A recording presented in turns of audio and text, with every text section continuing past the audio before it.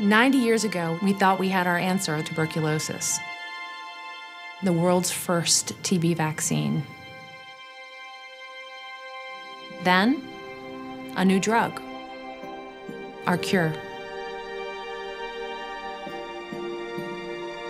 Then, we got complacent.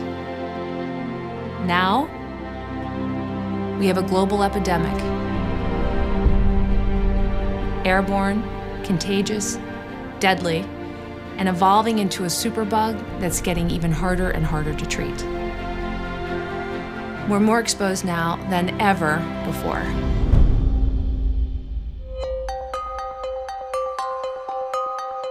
MDR-TB is not like normal tuberculosis.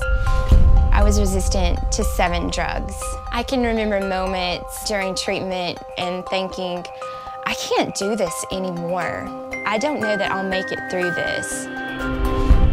Every clinician is aware of the need for a newer vaccine, but then there's no option. We must maintain this momentum because otherwise it will put us back decades, actually. I'm appalled at the level of our complacency. The number of people that have drug-resistant tuberculosis is going up, and nobody's talking about it. How can I sit back when every 5 minutes a child is dying of TB? It would be criminal.